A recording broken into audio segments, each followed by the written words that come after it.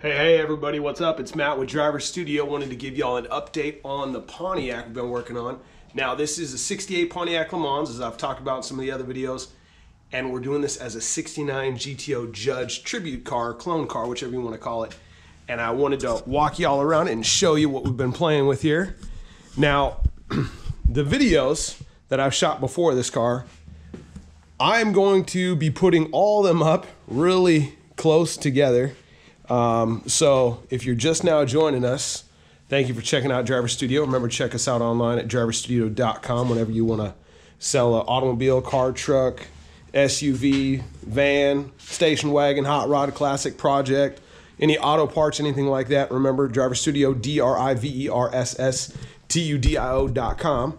But anyways, back to the car project. So the previous videos just kind of been, updates on what we've been doing to this car. Now, where we're at on this thing, the motor and trans are back in this thing. It's just got a mild built small block 350.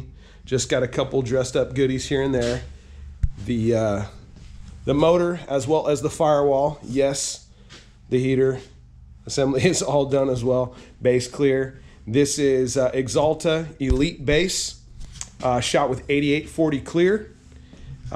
Just shot with my good old trusty Harbor Freight gun. The frame is all done in pour 15, all the way up underneath the car, all the way to the back, the underside of the belly. You know what? We're going to try to sneak underneath this thing. Let's see. I don't know how well this camera works lighting wise under here, but if you can kind of get a glimpse under here, the belly pan is all done in Axalta or DuPont. It is 848 PN 5636 semi-gloss black, one of my absolute favorite colors, semi-gloss black. All the stuff you see on there is just kind of the sludge from wet sanding. About to clean this thing up here pretty soon, finish it up. Getting her ready for paint. So she's been all done. All the body work's done, all the major stuff. I'll probably do some dolphin glaze on a couple little pinholes that I found here and there. Let's see. This door was pretty bad. Just block the snot out of it. Nothing super crazy, just need a lot of blocking. Somebody had done previous repairs on this side of the car. They weren't horribly bad, but sorry about that if I'm kind of jerking the camera around, just trying to get it into a good angle. Just did a lot of block sanding. Had to redo this lower section of the quarter down there. Turned out pretty well. The wheel well arch was pretty yucky.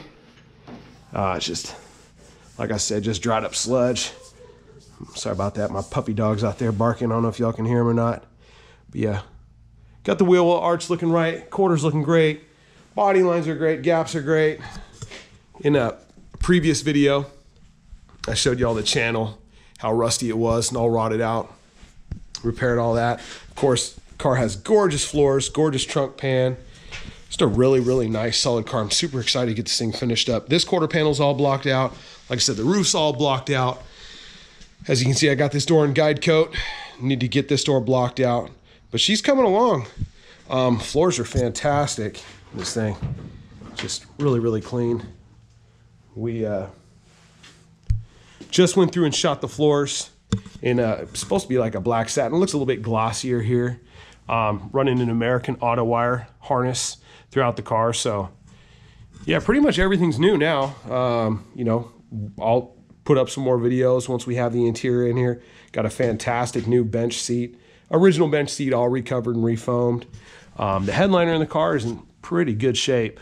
It's the original headliner. Really, the car is in really good shape. Just have a little tear up there. Nothing stupid crazy, but it's not even a tear, it's just where the stitching came apart. So today I'm working on the dash assembly. My buddy Tyler blew this dash apart, and I'm gonna be respraying this chrome surround on the gauges. I'm just gonna be running Duplicolor rattle can chrome, which, believe it or not, the Duplicolor stuff, it actually looks really good. My previous job, I sprayed a lot of mirrors for tour buses in the Duplicolor rattle can chrome. Looks really, really good. It does look like a kind of a high polished aluminum. Almost like a shiny Alcoa aluminum wheel on a semi-truck or something. This is really good stuff. I really like that. then I will be, you know, I can show you what I'm gonna be using as well. So let's see. Let's see, I'm grabbing this right here. Pardon my mess. I'm using this Duplicolor. And to be honest, I haven't used the Perfect Match Universal Chrome. I used the other Chrome from Duplicolor, and it worked really, really well. They were out of that, so I got the Perfect Match. Hopefully it is a Perfect Match. Now this was from Amazon. I'm super excited about this. Now this is wood grain in a roll, vinyl. Picked it up off Amazon. Sorry, I keep that in the camera shot as I'm looking at it, not paying attention. But yeah, I picked this up, I think, for 15 bucks or 13 bucks or something like that. Super inexpensive. So that's what I will be covering the face of the dash. So the Duplicolor Rattle Can Chrome, that is just to do the edges, the surrounds of the bezels of the plastic dash. So I'll be using a scuff pad. They're a 3M Scotch-Brite type red in color, Scotch-Brite. So kind of have a good scuffing capability to them. I'll be using that to scuff up the dash assembly and then shooting the Duplicolor on there. I am going to be using one other thing. I don't know if you saw this. I'll pull this out for you. Bulldog adhesion promoter. Now I know the Duplicolor, I can spray that over plastic, should be pretty good, but I do like to have the adhesion promoter on there just to kind of help things out. My experience with plastic, it really, really helps the stuff to stick. So I just kind of want to make sure, as well as when you're putting the vinyl down over the edges of the stuff you sprayed, you don't want to mess any of that up. So if you have better adhesion, it's a little bit more likely to not peel when you have that vinyl going over the top before you trim it. So anyways, just, you know, extra precaution. I'm sure it'll turn out just fine. And of course, I'll show you guys that as we're getting closer. So hopefully here in the next week or so, we will have the car ready for paint. And of course, I'll let you guys see that journey, jamming it all out. Actually, on this car, I'm not jamming it out like I've jammed out previous cars. I decided on this one, I'm gonna do an open door shoot. I am going to spray the car with the doors on it. The doors are all lined up really, really good. I'm really happy with that. I'm going to be spraying the car.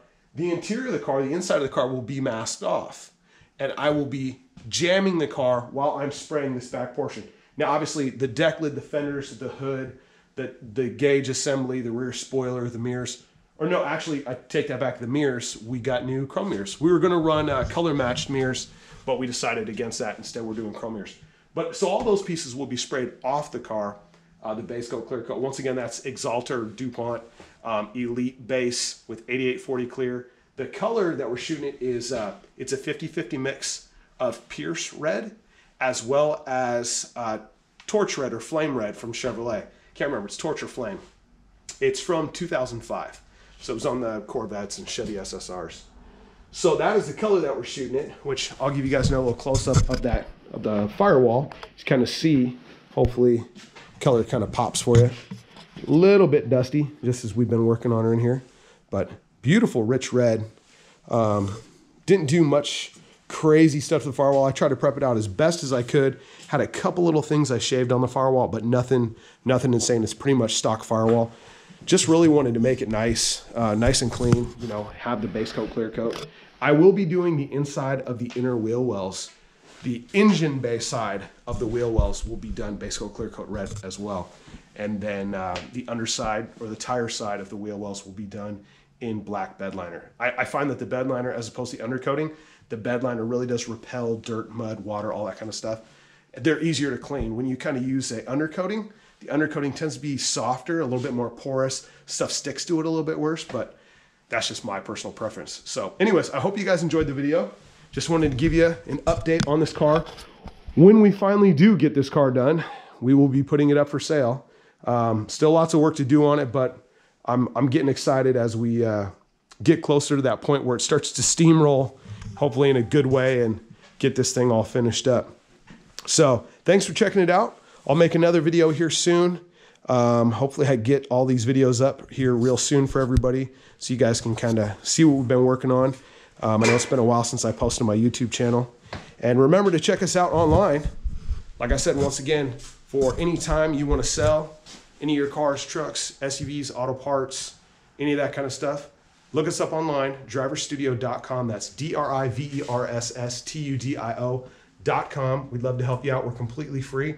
We're just a new, what I feel, better way. And of course, free to go online and sell your cars. If you're tired of dealing with Instagram and Facebook and Craigslist Marketplace, you know, wherever you sell your cars, we're free. You don't have to do anything crazy. You don't have to, you know, give us an email to be able to go on there and check out somebody's phone number or, you know, direct message somebody in order to get their contact information. You have to do none of that stuff. Just go on there, check it out, see if there's a car on there that you like for sale, and look up the person's contact information right there.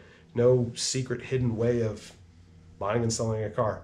So hope you guys enjoyed it. We'll see you guys next time. That's Driver Studio, DriverStudio.com. You know where we're at.